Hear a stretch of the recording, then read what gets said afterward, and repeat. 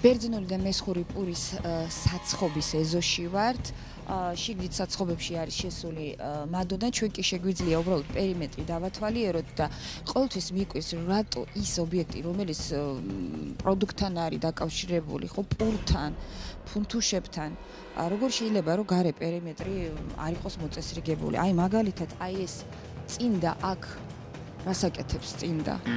ანუ ვიღაცამ გაეცხა თავისი საცვლები და ჩამოკიდა თუ ამ წინდა სტილოთი იხმარენ, არ ვიცი. ნახეთ, რამდენი აბლაბუდა და ჭუჭყია. აი ეს არის ასევე ამ საცხობის ეზო, სადაც რაღაცა ტილოებია გადმოფენილი. მე რომ მკითხო, ბევრი რამე უნდა იყოს ერთჯერადი და გადასაგდები და არ უნდა გაირეცხოს და დაიკიდოს.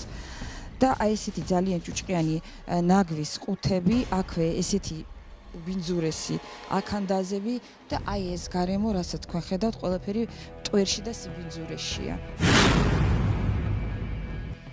ეს არის მცირე პურის საწარმო, პატარა, იატაკის მთლიანობა არის შენარჩუნებული. ანუ ეს ნიშნავს იმას, რომ რეცხვა დეზინფექცია შესაძლებელია, იგივეს ვერ ვიტყვი სამწუხაროდ ჭერზე. ბატონო თემურ, ჭერს როდის გააკეთებთ? ჭერი ავათეთრ, მაგრამ ფორმა მიიღო ისე. მაშინ რაღაც სხვა გადაწყვეტილება რომ მიიღოთ, იმიტომ რომ ჭერი ხომ უნდა ირეცხა. ზემოთ და გარეცხვით როგორ? გარეცხვით კედლები ირეცხება. კედლები ჭერი, ეხა ჩვენ ციცხეა მეკანა ვერაფერი ვერ გავუკეთე, ისე მაგი ფერი მიიღო. ისევ ეს ფერი მიიღო. რამდენს უშვებთ პურს მიახლოებით დღის განმავლობაში? 4 ტომარამდე. 4 ტომარამდე, ანუ მცირე საწარმოა. დღესდღეობით ასია. რატო იკლო? პური ხო ისეთი პროდუქტია, რომ პურს დარბაზებში ვაწვდი, აღარ არის, რესტორნებიც არ მუშაობს. რესტორნები, დარბაზები არ მუშაობს, ძირითადად დახურულია და ამიტომ მხოლოდ სამომხმარებლო დახელზე ხართ დამოკიდებული. კი ბატონო, როგორც ხედავ, საწყობი არა გაქვთ. იმიტომ რომ ძირითადად აქვე გაქვთ მოთავსებული სტელაჟებზე, ეს სწორი არის, მომწონს. ეს არის საპირფარეშო? მამაკაცების საპირფარეშო. ანუ ეს არის გასახთელიც, აი მინდა ნახოთ, ეს არის გასახთელიც, აბაზანაც და უკვე გამოცვლილ ფორმით მუშა პერსონალი შემოდის უკვე საამქროში. მაგრამ არ მოგსვლიათ აზრად, რომ აი იქ ადამიანი რომ შევა და თუგინ საპირფარეშოში შევა და იქ ვერანაირად ვერ დაიცავთ სტერილ სისუფთავეს, აი იქედან გამოსული ადამიანმა რომ ელემენტარულად დეზობარიერი გაიაროს. რა მაინტერესებს, ხელის ხსნარები თუ გაქვთ? ხელის ხსნარები მაქვს ამოწუთას იგერ მაქვს დეზინფექციას ფულთან შეხებაში რომ აკეთებ. აი ეს არის ხელის ხსნარი?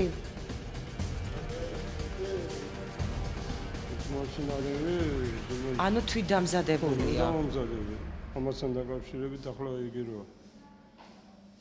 შეიძლება გავუშვა ვნახო ისინი.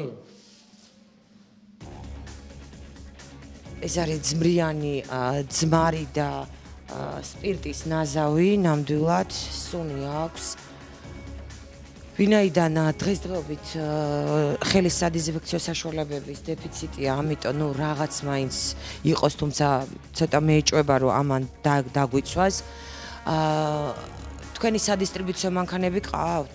აი ეს არის. ერთი ყავთ? მეორე წასული არა. მანქანების დეზინფექციას რამდენად ხშირად აკეთებთ? გუშინ ახლა მაგალითად სოგალი ტრაპით მოწმინდა.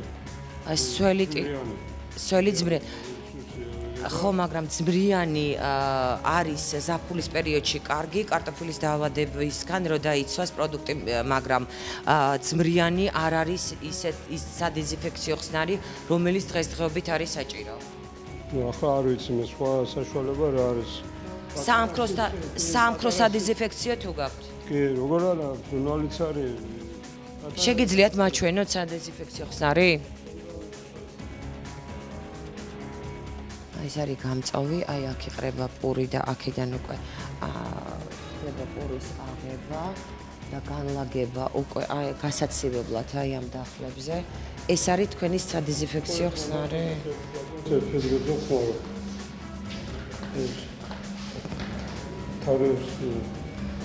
დაახურეთ თავზე და მინდა ვნახო ვადები. თქვენ იცით, რომ სადეზინფექციო ხსნარზე აუცილებლად უნდა იყოს ქართული ანოტაცია? როგორ ხმარობთ, როგორ აზავებთ? აი თვითონ ვინც მოიტარა, მითხრა 10 ლიტრაზე ეს 1 ფლაკონი ის თავსახური. და მის კვალიფიკაციას ენდობით? აი არასწორად რო გააზავოთ, ეს ხო საწამლავია მაშინ. რაზე ხმარობთ ამას? თაროების გადასაწმენდათ აი ეს სპეციალურად მაგის მომაწოდეს, მაგრამ ვინც ხელშეკრულება მაქვს დეზინფექცია. ამის ვადა მაინტერესებს. აი წამიკითხეთ ამის ვადა, მითხარით როდის არის გამოშვებული. რა თქვი არ იცით. უნდა იცოდეთ, იმიტომ რომ სხვა შემთხვევაში ეს არის ჩვეულებრივი საწამლავი. და არის თუ არა ეს საკვე პროდუქტებთან დაშვებული, იცით? სპეციალურად არის საკვე პროდუქტებთან, რომელიც ამისთვის მომიტანს. რომელმა კომპანია მოგიტანათ? არის ვინც მაწვდის და ვინც დეზინფექციას აკეთებს ახლა მე მაგას თუ არ ვენდა სხვა ის უნდა უნდა. მავნებლების საწინააღმდეგო სპეციალური სერვისის პროგრამა. ფორმათა სია, მავნებლებზია საუბარი. მე მაინტერესებს დეზინფექციო. მავნებლებზე რო არის თვითონ მოდის, თვითონ აკეთებს. გასაგებია მავნებლები, მაგრამ მე მაინტერესებს აი ეს ხსნარი მაინტერესებს. რისთვის? აი აქ წერია თუ რა სამუშაოები ჩაგიტარათ. აი აქ წერია, როდის და რა სამუშაოები. გასაგებია. აი ეს რომ მომაწოდა, მე ვუთხარი რომ დავამუშაო ჩანი იგენი, აგი მომცა აგი. ვადებული ხარია რომ მომაწოდეს ყველანაირად. კი, მაგრამ თქვენ ხო ვალდებული ხართ რომ გადააკონტროლოთ და ისე მიიღოთ და ისე გადაიხადოთ ფული. აი ნახეთ გამოყენებული პრეპარატების დასახელება. მაჩვენეთ ეს პრეპარატები სად გამოიყენეთ და როდის. აი სია არის. ამას თვითონ არ იყენებს. ამას მე ვალა იმაშვები დამლაგებას ვაკეთებ. ეს თვითონ კარგით, ფაქტურა მაჩვენეთ როდის იყიდეთ. რო გავერკვე. ვერა, კარგი, გასაგები. ზევით რა გაქვთ?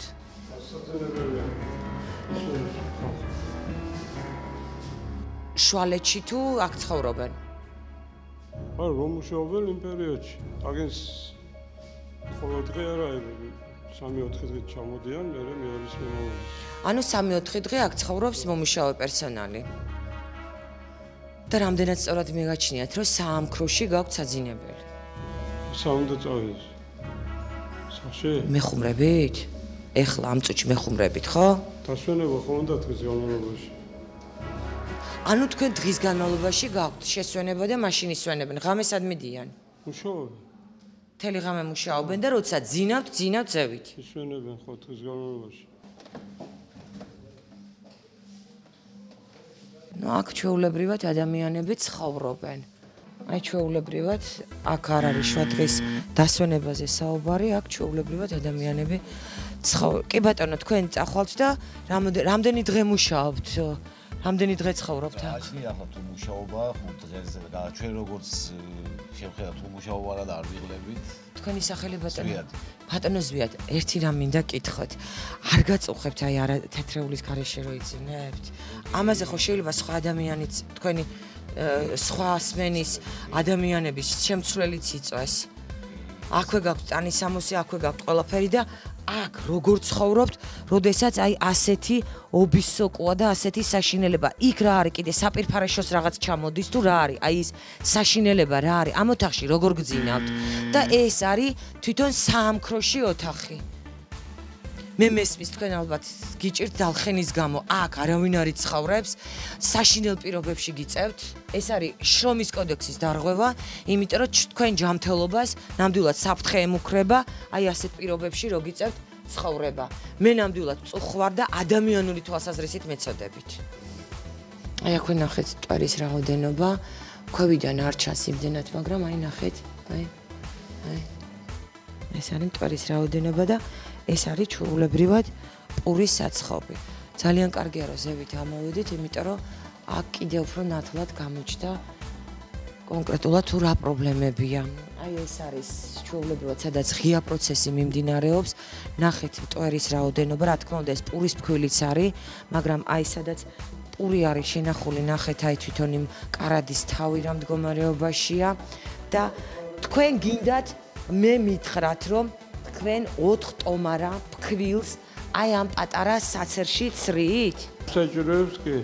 თუ არ არსებობს სავალდებულოა კანონით გთხოვთ ამას რომ ნებისმიერი პურის ფქვილი უნდა გაიცრას და შემდეგში უკვე უნდა მოხდეს მისი დამუშავება. ნაგვის ყუთში პარკი რომ უნდა იყოს და ნაგვის ყუთი რომ უნდა სუფთავდებოდეს. ბატონო, სმენის შეცვლა რა შვაშია? თქვენ აქ უნდა გქონდეთ 24 საათიანი სისუფთავე. ეხლა მანქანაც მაინტერესებს. ეს არის სადისტრიბუციო მანქანა, რომლითაც გადააქვთ პური და რომელსაც დეზინფექცია პერიოდულად უნდა ტარდებოდეს. მოდით აბა ვნახოთ. აი ეს არის ყუთები, რომლითაც გადადის პური. აი ესეთი ყუთები, ეს მეორადი ყუთი არის ბანანის, რაც ყოველად დაუშვებელია და რომ დაგიმტკიცოთ, აი ნახეთ. აი ეს არის და აი იქაც პურია და თვითონ მინდა გაჩვენოთ. ბოლოს როდის გარეცხეთ კონტეინერები? 10 დღეს უკან და თქვენ თვლით რომ 10 დღესში ერთხელ გარეცხილი კონტეინერი საკმარისია? ყოველ დღე გავრეცხავ. ყოველ დღე უნდა გარეცხოთ, რა თქმა უნდა. ბატონო, დილას უნდა გავიდეს სუფთა კონტეინერში პროდუქტი. ყოველ დღე უნდა გარეცხოთ.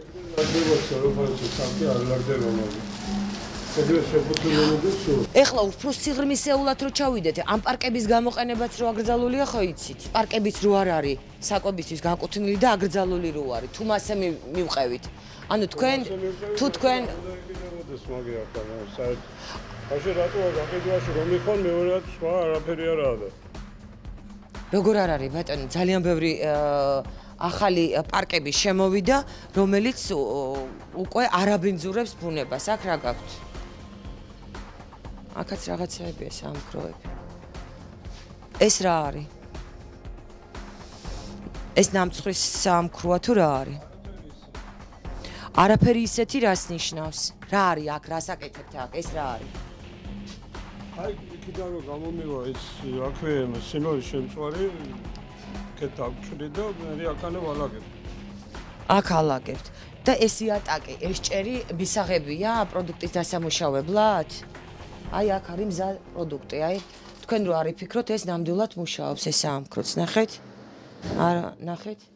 მით უმეტეს აჭარაში სინორი ძალიან უყვართ და ძალიან საინტერესო გემო აქვს, ტრადიციული კერძია და ძალიან ბევრი ადამიანი ყიდულობს. ეს რა არის? ამას რისთვის იყენებთ? ეს რა არის?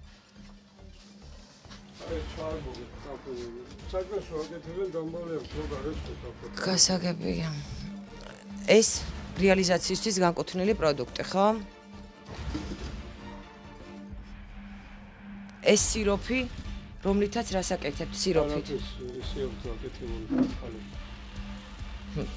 ბატონო, რატომ ატყობთ? ფაქტია, რომ აკეთებთ, აქ გაქვთ ნედლეულიც და აქ გაქვთ პროდუქციაც.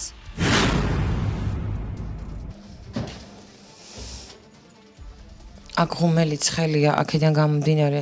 აქ არა, აქ გამოაცხოს. კი ბატონო, გამოაცხოს. პური.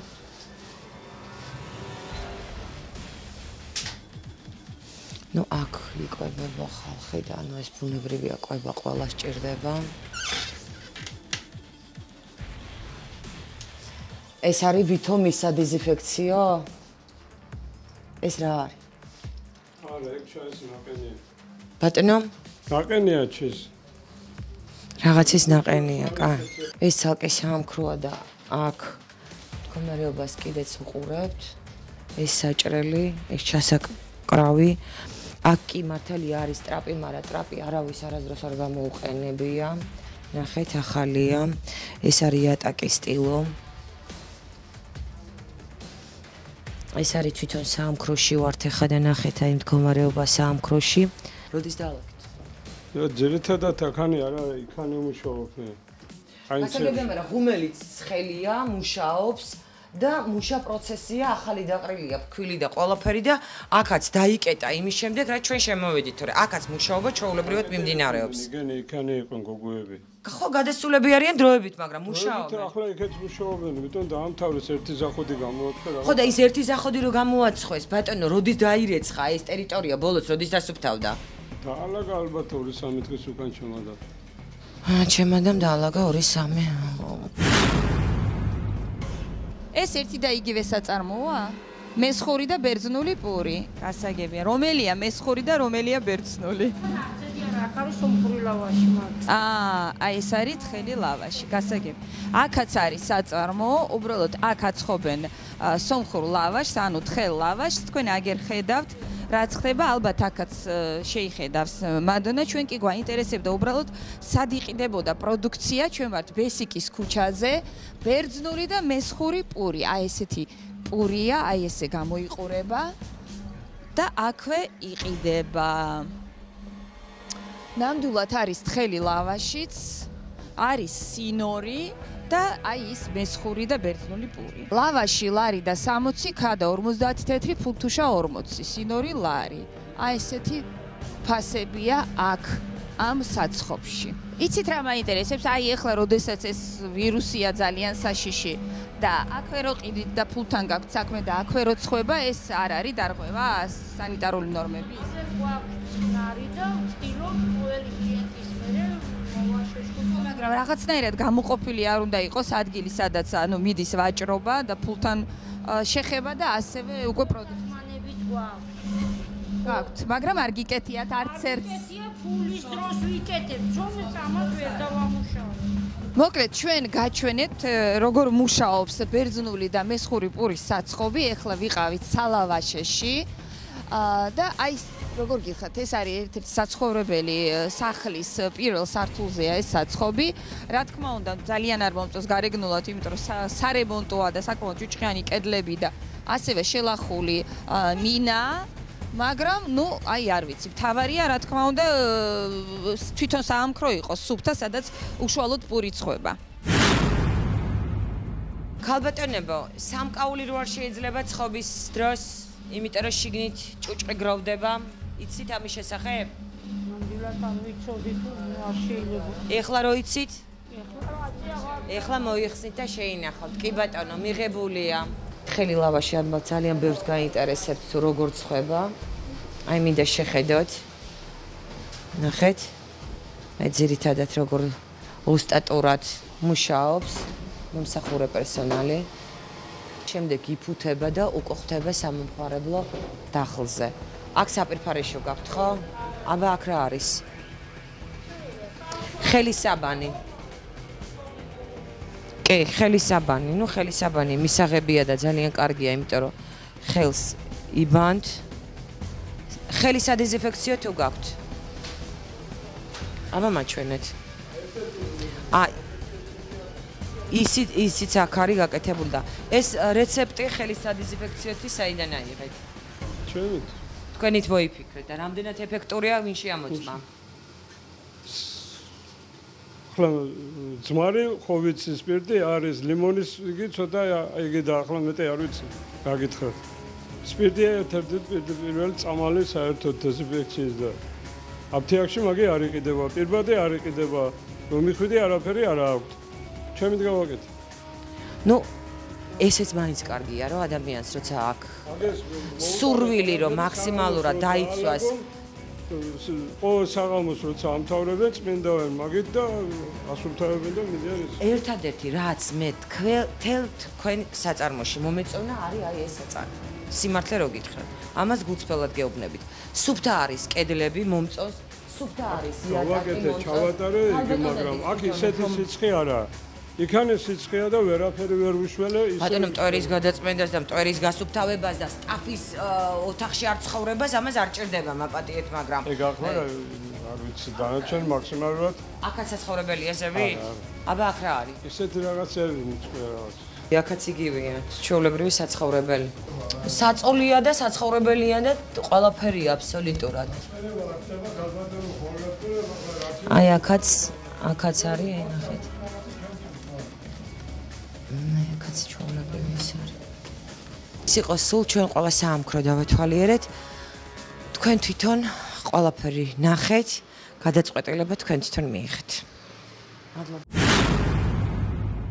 თეთრი ქაღალდი არის და კიდე კარგი რომ არ არის გამოყენებული საკითხი ლიტერატურა, ნუ გაზეთი და ასე შემდეგ. და ერთი კვირა მაცივარი არ გაგირეცხეთ და ისე მკვდარი ტარაკანი იქ არის საჭმესეთი და დაზეთვა ხდება აი ამით. სინების დაზეთვა. არა, არ მითხრათ. სინების დასაზეთი მაშინ მაჩვენეთ. სამზარეულო გაინტერესებს, გამარჯობათ. გაინტერესებს სამზარეულო თუ როგორ ხდება? სიამოვნოა კამერის გარეშე რამდენიც გინდა შევაგზავნე.